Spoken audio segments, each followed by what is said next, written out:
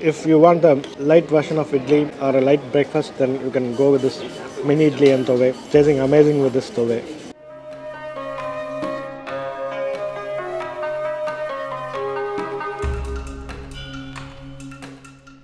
This place is busy but not crowded, so you'll have a relaxed breakfast experience.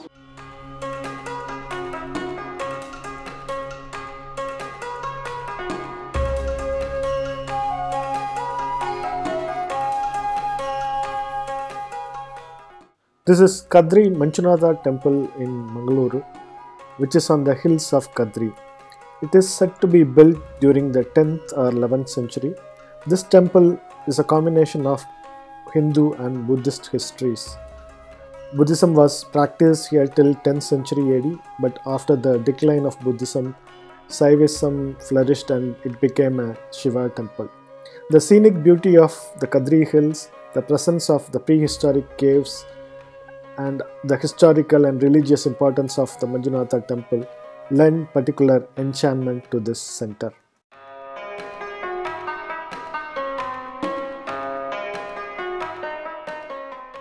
Hi, hello, good morning. Hope you are doing great. This is Shankar and you are watching Food and Food Only. Today I have come to another legendary place in Mangalore, which is Janatha Deluxe. Janatha Deluxe is dishing out food for the last 30 years. I think they have started somewhere around 90. So the last 3 decades, Janatha Deluxe is known for its culinary delights. Today I am going to taste the breakfast here and share my experience with you. Join me.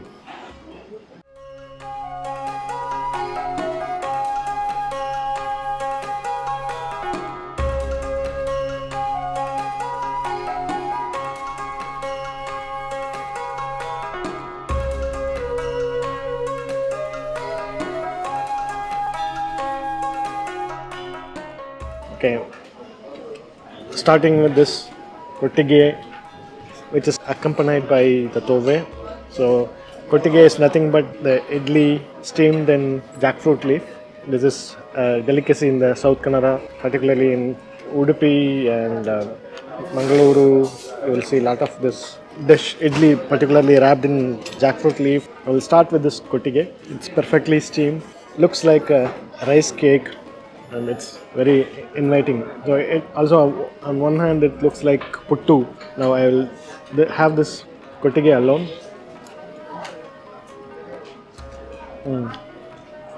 It's a idli where the urad dal or the Udin bele is more dominant. At the same time, the rice is gritty and you can sense the grininess or the texture of this idli is somewhat grainy. It's different from the regular idli. I think the batter also is different from the regular idli, but it's tasting good. Now I'll dip this in this Tovve. Tovve is rasam-like dish where they make it with mung dal and they add all this coriander, cumin seed, tomato and green chili to it. When it is ready, they garnish it by adding some lime juice in it. It is a kind of sambar as well as rasam, I would say. Let me have this Kottige with Tovve. It tastes almost like a sambar. So at home, sometimes we make sambar with this mung dal. So it tastes similar, but it is somewhat runny or watery in texture. It goes very well with this Kottige, which is somewhat tame.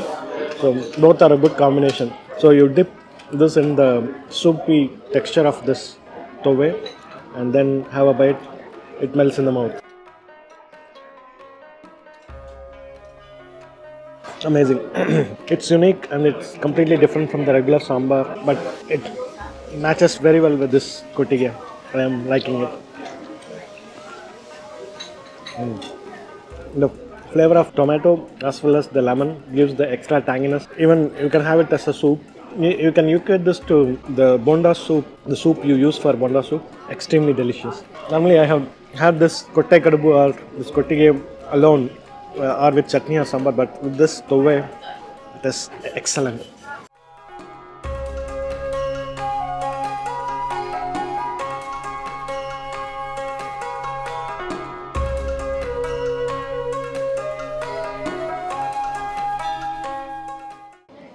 Moving on to the sambar idli dip. As I mentioned in another episode where we visited this restaurant called Ayodhya. That Ayodhya is a Konkani restaurant. When I say Konkani, the cuisine is a Konkani style, but here it is Udupi based. Even the aroma of Sambar tells me that it is a Udupi cuisine. So let me just have the Sambar alone. It's a proper Udupi style Sambar, but they have added coconut to it. That's interesting. And also, when getting that sweet, tinge of sweet, because they have added jaggery to it. Excellent. So this is also idli rava based idli, but it goes very well with this sambar. The sambar is neither thick nor runny, so it goes well with this idli. And the sambar is so flavorful, so you get the coriander leaf and also the dominance of coriander, the ground coriander that hits you with each spoonful of the sambar.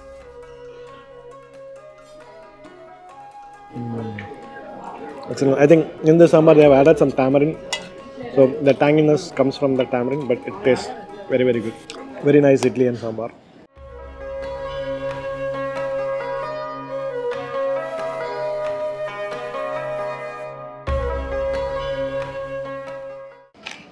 Next up is crispy piping hot Udin Vade. I couldn't even break it. It's so hot. Oh, finally. And now I am dipping it in chutney.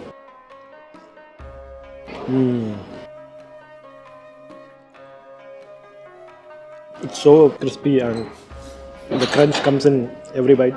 At the same time, I am seeing some oil. Because of the extra crispiness, I think the vada has drunk some oil. But it's tasting very good.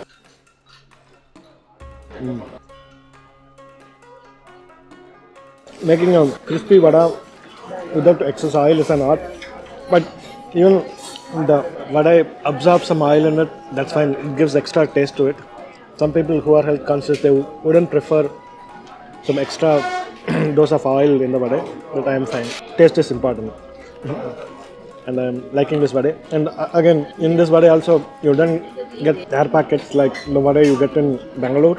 But here the dough is thick and the inside of vada is filled with dough.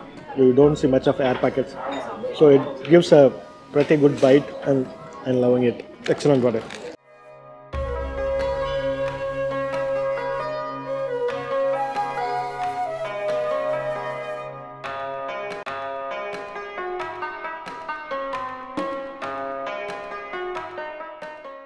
Now it's time for kesari bath. Kesari bath looks somewhat brownish yellow in color.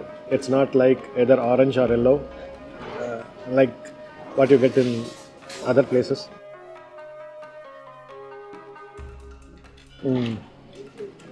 So it looks like it's a banana based kesari. I think they have mixed banana along with this rava and the semolina and made this kesari. So that banana gives an excellent flavor to this kesari.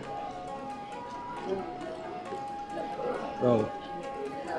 And it's not very sweet, so it's having medium sweetness. At the same time, they have not overloaded it with ghee, and I'm seeing some raisins. Overall, a very nice kesari bath. I like this kind of kesari bath because it's not very cloying. At the same time, it's easy on your tummy. Now this kara bath.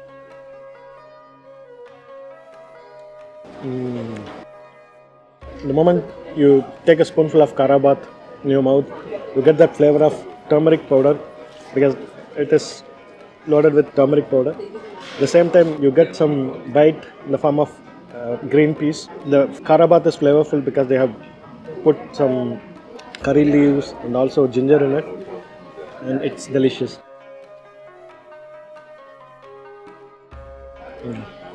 In this kara bath, I am finding some cashew nuts. Instead of the kesari bath, they have put cashew nuts or dry fruits in this kara bath. The mustard seeds and tiny chunks of chili and shredded carrot is a wonderful experience.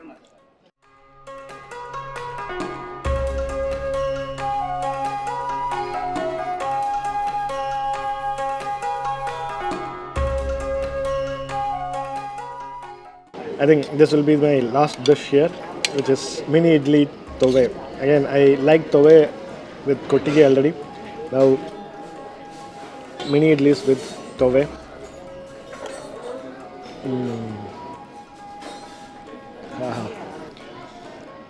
The more and more I have this Tovve, I am getting all the goodness of it. I am getting some small chunks of carrot, then already the tomato, coriander leaves, curry leaves, everything.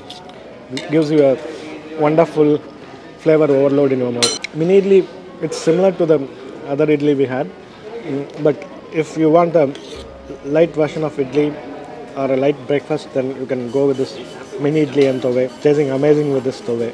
More than that Sambar idli, I am liking this mini idli and Tovve or the Kottige and Tovve more. Amazing.